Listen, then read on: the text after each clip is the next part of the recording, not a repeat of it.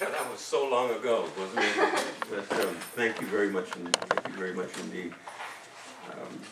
Yes, I'm going to try to talk about Charles Beard and the Constitution, whether the Constitution has any coherent, relevant response to that.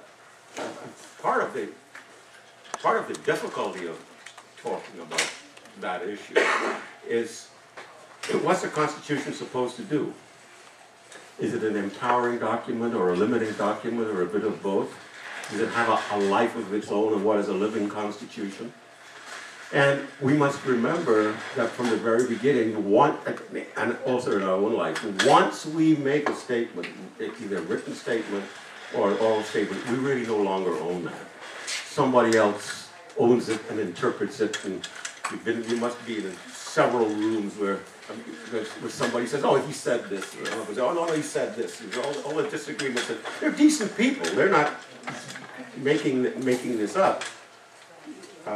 We need to have your place. How come you don't have power over your place? We should put them on the other side. Let's go this way. Introductions are lousy. You're doing it all. Full service. Full service. That's what we do. There's some people getting ready to come in, and their name is on a classroom down the hall. So I'm not going to tell you why. Where do we come in. Is that okay? I better tell this joke before everybody comes in.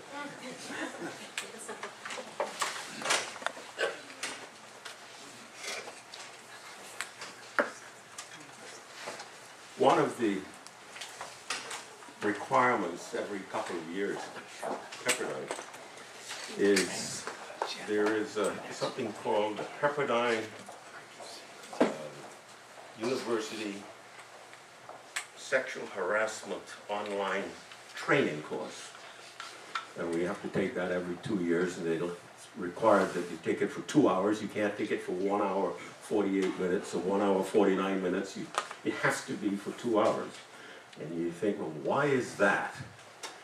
Well, the answer in part is lawyers.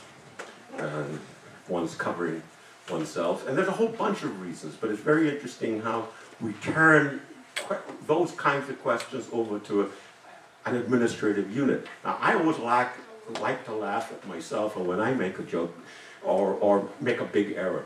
But there's only one thing that comes close to laughing at myself, is laughing at pompous elites who think that they're such technocrats. Now, you know for a fact that Pepperdine University sexual harassment online training cannot appear. I mean, they send that to you, but that's not what's going to appear on the shortened version.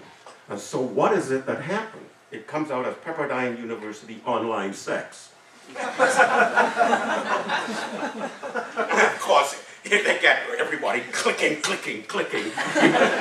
immediately for noon arousal. I mean, it's really very interesting, and so which means they didn't intend that at all.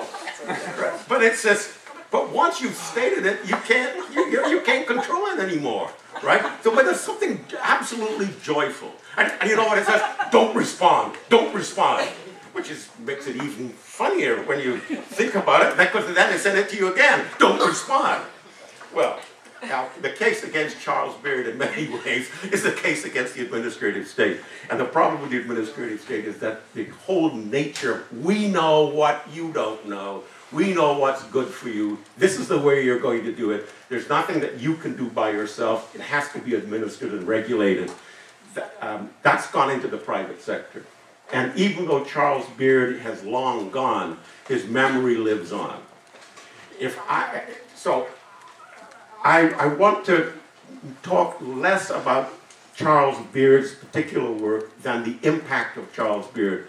And I just use one example in terms of what is the Constitution supposed to do? The answer is we can't control the language. We think we can, but even with and, or becomes a difficulty. It says cruel and unusual punishment. It doesn't say cruel or unusual punishment. So with a very, very simple thing like and or, we can get ourselves into difficulty. So we need to be careful about how we say it, what we say it, and even then, there are going to be people, decent people, who are going to interpret things very differently.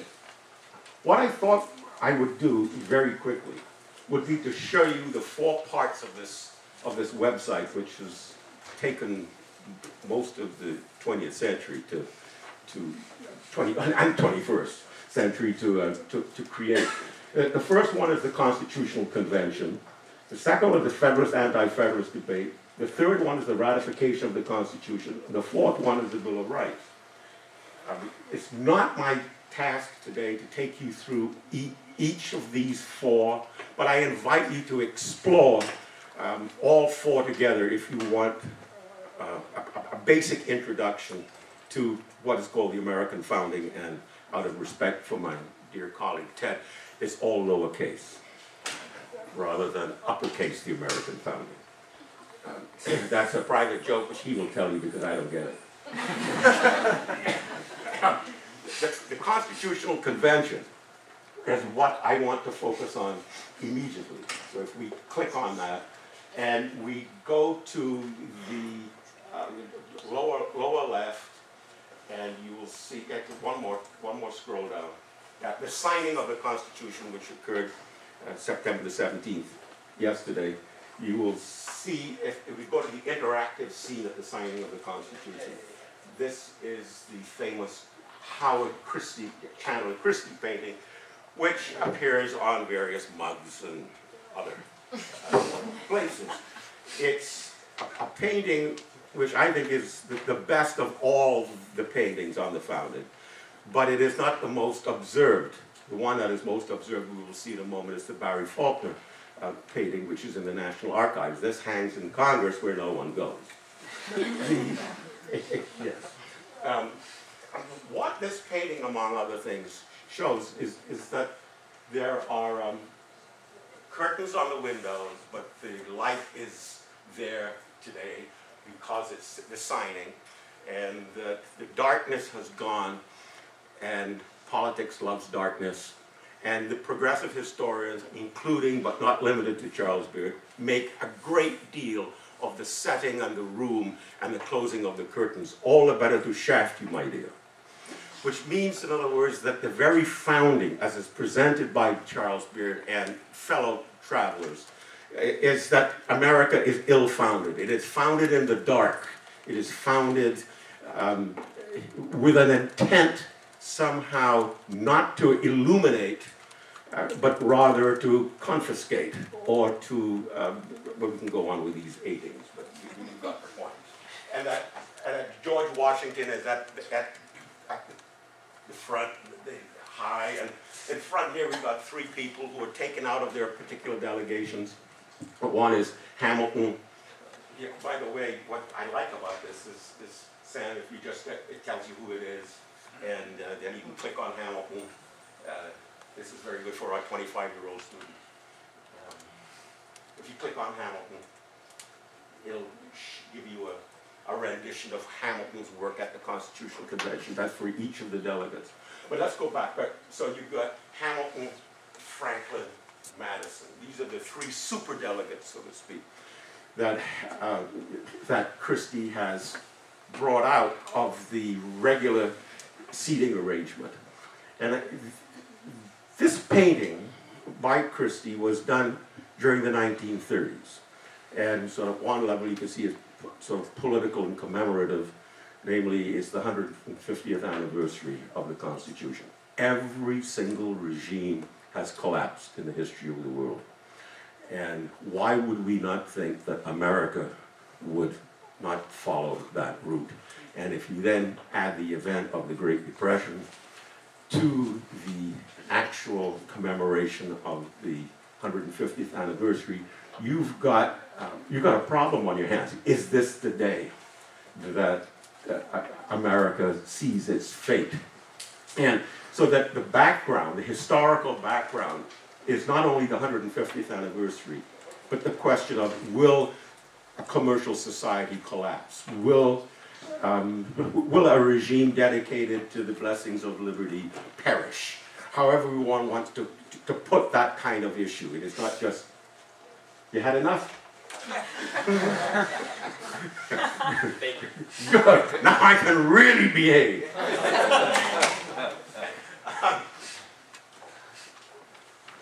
So the question is, what is being portrayed? It's an interpretation. And it's an interpretation of an event, the signing of the Constitution, through Christie's eyes with 3 superdelegates in Washington on top. But what the progressives, and I think Christie is part of that progressive movement, is attempting to show is that it really doesn't matter what the conversation was at that time. What really matters is that Hamilton is important, even though his importance derived from subsequent events to 1787. Of the 88 days, he was only there 44. Franklin, his strength comes from what he did before the convention. And then there's poor little Jimmy Madison, who you have to shove in there somewhere. So this is a rendition, but the most important thing that I want to mention is the idea of it's done in private, and that the event and the whole signing is somehow a potentially subversive event. The hero, to the extent there's a hero for these early progressives, is Jefferson, because Jefferson was the only one who was interested in transparency at that particular time. The response came from Madison. There'll be a time to talk about this outside during the ratification. Here's the time to build sort of group solidarity without group think.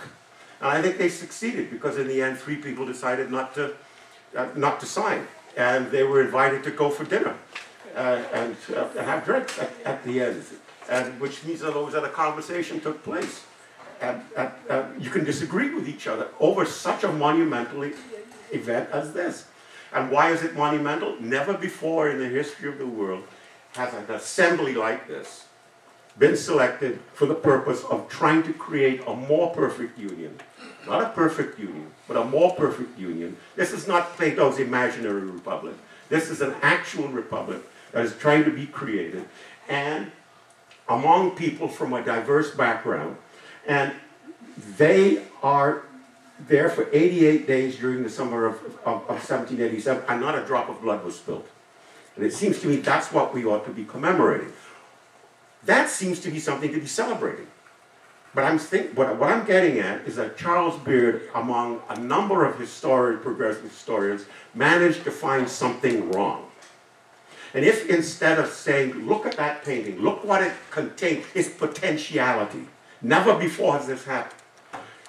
I received a very disturbing telephone call about a year or so ago from someone who said to me, my daughter's just come back from class in the 10th grade or something, and they're using your website. I said, that's great, I don't think that's a calamity. And they said, well, no, but let me ask you what the key question was during the session. And I said, what was it? He said, we used the Christie painting, and the key question was, what's wrong with that painting? And the answer went down. There's no black people, there's no women, there's no transgender, there's no homosexuals, no. There's, in other words, identity defined by the modern lens suggests that there's nothing that we can learn from these people, because they're all white, male, and probably well off, and that's reading history backwards. Founders don't complete things, founders lay foundations. Framers do not put in carpets. Framers put up the frame so that it withstands all the nasty winds that come along, and the hail and everything like that. Self-government is a perpetual business of self-reliance and self-governing. What the issues are not determined. The Constitutional Convention did not create the Quran. It created a framework within which self-governing people could govern themselves with dignity and secure the blessings of liberty for themselves and for posterity. To ask the question, what is wrong with this painting, is to ask the wrong question. But that is the question that Charles Beard asked. So that if I were to just move from that point to the delegates, we were to go, if we go to the delegates, by the way, Sam she was on, read it last night. I gave a talk at the Reagan Library, and Sam and Emily were there and right on the job. So if we go to the delegates, what we could do what I would love to do would be to say, for example, take a look at the age of the delegates. And if we say, how many people are in their 20s? 4 of them. Look at who are in their 30s. The movers and shakers are in their 30s. Randolph, Gouverneur Morris, James Madison, Luther Martini, there's all kinds of other people. And then, I mean, even though, now I'll tell you something. If the framers wanted you to have that cell phone on, they would have said so. The fact that they remained silent on that issue shows that they didn't like it. Does the silence of the Constitution empower you, or does it limit you? All right. But the main bunch of people are in the 30s. I find that an interesting question. Could we go through the Constitutional Convention and use age as an independent variable on a whole range of issues to figure out whether or not on immigration, whether or not on the vote, whether or not on dealing with new states coming into the Union, we might want to treat the new states as equal over against unequal? To what extent does age matter in this conversation? To what extent, for example, just to add, to what extent does being an immigrant, there are 7 immigrants out of the 55 who decided to go. I've known of no country in the history of the world who would permit immigrants to sit around the table and to talk about it, talk about what kind of country they're going to have and live in, and then make an exception for them to become president. Everybody after has got to be a native, natural born. But and you can say, well, there's no such and such. But there were 3 Catholics in the room. You can think, well, only 3. Well, wait a minute. You start somewhere. Take a look at Philadelphia, the churches. There are 2 Catholic churches there in Philadelphia in the 1780s. One by the wretched Jesuits, and the other one by some other people. All the blessings of liberty to Mr. to the dear Monsignor and friends. But we could look at age as a variable, or we could go back. The delegates again. Or we could say, where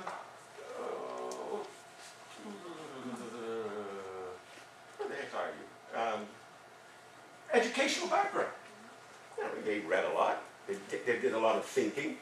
And if we go down the, let's see, who went to Harvard, to Yale, to Princeton. Princeton was, as Professor McAllister knows, was a terrific place, and it was the founders' institution. Now, notice, not everybody from Princeton who attended Princeton came from New Jersey.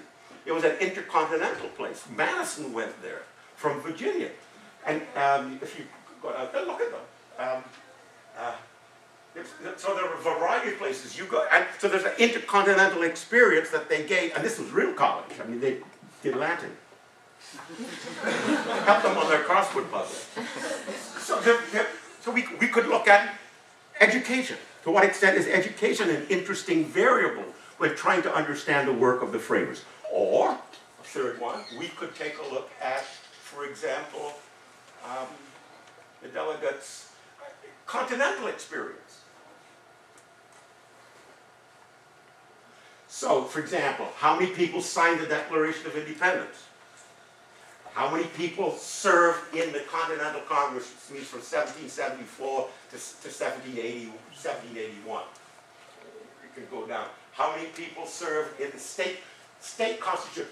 These people helped write state constitutions, which occurred between 1776 and 1780. The 13 colonies became 13 states, and these people had experience writing constitutions. Who signed the Articles of Confederation? There you go. And in other words, who served the Confederation? And then after, who went to the ratifying conventions? Who went up to the new federal Congress? One could, in other words, do a political understanding of experience dealing with constitutional politics. But that's not what Charles Beard does. Let me show you what Charles Beard thinks is the, not just single most important variable, but the only one that matters. That everything I've just done over the last 5 minutes can be thrown away. So if we were to take a look go back to right, and we go to the delegates, and we hit occupations of the delegates. This is what Beard is interested in. So, public security interests, lending and investments, keep going, real estate and land speculation, planters and slaveholders. That knowledge of those 4 sub-variables will tell you all you really need to know about the Constitution. The Constitution is epiphenomenal. The Constitution is derivative. It is the dependent variable. The words don't matter. Language doesn't count. Thoughts don't count. What counts is the material conditions under which you live. This is soft Marxism, of which the progressives have an element. It's not just saying that economics matters. It is that knowing these economic components will tell you all you need to know. Thus, I don't read the contract clause or the property clause in the Constitution as an idea, as comes down through common law and due process and judge-made law and what it is that you read John Locke. I mean, that's a whole bunch of total nonsense. What I need to know is who owns and who doesn't own property. And that will tell me virtually everything that I need to know. And that is the Charles Beard contribution. Now that has been thoroughly attacked in the 1950s. Forrest McDonald and other people have thoroughly attacked it. But in doing so, they're bought into the Beard thesis. Namely, that the economic question is the most important question. Because Forrest McDonald, for example, will tell you that the deals that were made at the convention were deals that were made through land speculators, etc. It's just that they weren't as, the folks weren't as nasty as Beard tries to portray them. They were just smart people. And their smartness was even in terms of their entrepreneurship. But the whole notion of politics as an independent variable, of education as an independent variable, isn't there in Beard. And that's what I want to, in effect, challenge. And so when I say, what does the Constitution tell us about economic theory, I'm trying to stand Beard on his head. I'm not saying economics doesn't matter, but what I am saying is the following. That the kind of economics that will come out of the Constitution, that is linked to the Constitution, requires language and some kind of argument. For example, a much overlooked power of Congress in Article 1, Section 8, where you will go to find the powers of Congress. There are 18 there listed, 9 of them deal with Congress. And one of the ones that are overlooked is that the copies of the Constitution, for those of you who don't know it by heart,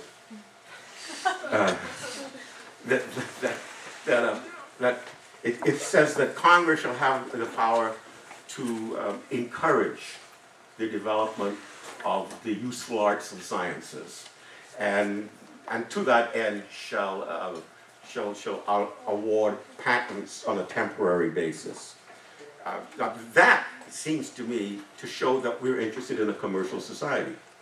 That because the whole idea of developing the arts and sciences is clearly against Rousseau, clearly against the so-called primitive and simplistic fig leaf life. It is an attempt to improve the human condition through practical arts and sciences like agriculture, business, law, and that is in there.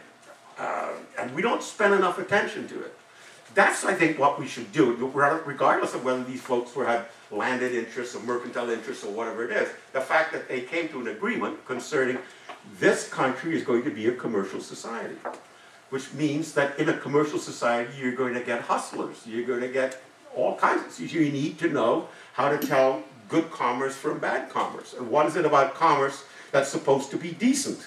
And the answer is, it improves our human condition. So saith Smith, so saith Locke, so saith, I'm going to argue, the American founders. It has nothing to do, as rich versus poor, or the proletariat, which didn't exist, over against the capitalist. I mean, that is, you're talking about an imported European model to explain early America. That's, in effect, what Beard has done. And the French Revolution looms very heavily over that. There's a certain sense, Ted and I were talking about this recently, is that where do you stand on the relationship between the Declaration of Independence and the Constitution? It seems to me that that is a profoundly important question on the American narrative, and you can fit the Bill of Rights in there, into that mix. And the early progressives understood the Constitution of the United States to be a Thermidorian, that's the French Revolution word, Thermidorian reaction to the Declaration, which meant that it was a counter-revolutionary document over against the Declaration, which was a democratic document of the people. And notice, the argument goes on, that the Declaration of Independence says that life, liberty, and the pursuit of happiness. It does not say property. Whereas the Constitution, the key word there is to protect private property. So saith Madison in Federalist 10. So saith the Fifth Amendment. Which of course it can only be taken away by due process of law, which means we can take away your property as long as the takings is in accordance with LA County Code or something like that. You know, to just follow the right process, we can take it from you. In other words, for the Beard folks and for the progressives, a regime which is dedicated to the preservation of private property is automatically, by definition, an anti-democratic regime. Because property is in terms of who owns and who doesn't own. And 20% of the people own 80% of the property, and 80% of the people own 20% of the property. By definition, a regime dedicated to private property is automatically an oligarchic, reactionary regime. Now, the fact that the Declaration does not have property in there is, shall we say, is overreaching by the progressives, because the Declaration of Independence is very, very similar to the Virginia Declaration of Rights, which was written by Mason, and Madison signed on to it, so did Jefferson, and it was written, in fact, before the Declaration of Independence. And it says there the right to life, liberty, pursuit of happiness, and property. And the Declaration does not pretend that those three, life, liberty, pursuit of happiness, are exhaustive. It says among which are. And I just wish that Jefferson had written another paragraph, for example. But then that gets you into Madison's problem. Start listing, you forget one, you're in a new set of problems. That is, what is a constitution supposed to do and say? It leaves your hands, you don't own it anymore. So there was one set of progressives who thought the Declaration of Independence was democratic over against the Constitution, which was undemocratic. And the key was, where do you stand on the property question? The absence of property in the Declaration, democratic. The presence of property in the Constitution, autocratic, oligarchic. Bam! All you need to know is the occupations of the delegates. And that tells you everything. And then there was another phase of the progressives, which Ted has written about, in which there's a lot of emphasis on the living Constitution, which is sort of post-Beardian. And that emphasizes the preamble to the Constitution. All you need to know about the Constitution is, we the people. And once you say that, we can do anything. The voice of the people is the voice of God, to refer to Rousseau. That is, mandates take place through 4-year elections. The people have spoken. I am the president. My job is to carry this out. Constitutionalism, to the extent that it matters, is what we the people decided to be. So that there's a certain push then to have a living constitution. And a living constitution requires interpretation. Fascinating to me, the entire New Deal and Great Society programs came in based on interpretation of the necessary and proper clause, the general welfare clause, the interstate commerce clause, the taxation clauses. Not one amendment to introduce and secure that. That is all by interpretation. It's a certain cynical way of treating a constitution, in my viewpoint. And I have to admit that I don't think the role of the Supreme Court is to help a president decide which clause of the Constitution he or she should use in order to get something through. But then again, there's potentiality in the document to go various ways, except if you read it closely, it's clearly committed to a commercial society. That is arts and sciences, private property, tilts you in one direction, so that to tilt in another direction requires some very clever interpretation. I know there are certain law schools where students have attended, and they've told me that in constitutional law, their final exam is take a clause of the Constitution and be as creative as you can be with its interpretation. What that shows me is that there's nothing there, and that all that matters is your particular interpretation of what matters. I could go on and on, but time is sort of starting to run out, and I want to hear what you might have to say. Although Charles Beard has been challenged, although the progressive story has shifted from, say, the Declaration being democratic and the Constitution being anti-democratic to a living Constitution through which we can get a lot done, there's still, now in fact, we have a living Declaration. And that is, there are no verities, there are no, all the particular stuff doesn't matter. The universals do matter, but they mean what we say it means. So we have a Constitution which is whatever the court says it means, or whatever power says it means, and the Declaration is to whatever we want it to mean. Interesting, Jefferson doesn't matter anymore with the Declaration. I mean, that's the key. To the extent that Jefferson mattered, it was that Jefferson had an underdeveloped understanding of liberty. It was individualism. We're now communitarians. I'm using terms loosely. And that it's national, it's sort of a community-based rather than an individual liberty-based. The Constitution matters, yes, as long as it's a living Constitution. That is, the preamble is what matters in both documents. And that the Constitution then is not to be understood as some kind of restraining document, and that we could ignore the particulars, both of the Declaration and the Constitution. Well, what then, if that is the case, does the Constitution and the Declaration have to tell us in response? And I will end on that note. The response is, first of all, is it relevant? And secondly, is it coherent? The relevance doesn't seem to be there because haven't we changed over the last 200 years? Wasn't that an agrarian community at one time? Wasn't that a simplistic community? All you have to do is to read Federalist 10 and Federalist 51 and the exchange to understand, and Adam Smith, and to realize that they weren't simply creating a document to reflect the then existing reality. That's using Beard's interpretation, that ideas don't matter. Ideas don't have consequences. Consequences have ideas. And that if you're really a founder or a framer, you don't create something that is an immediate reflection of what you have around you. You're trying to shape the discussion or shape the conversation about what's going to come down. Arts and sciences. One of the biggest things that the framers did was to create a free trade area. So that you did away with separate coinage, separate weights and measures, that's the extended market that Adam Smith called for, from New Hampshire all the way down to Georgia. That's an important constitutional contribution to economics.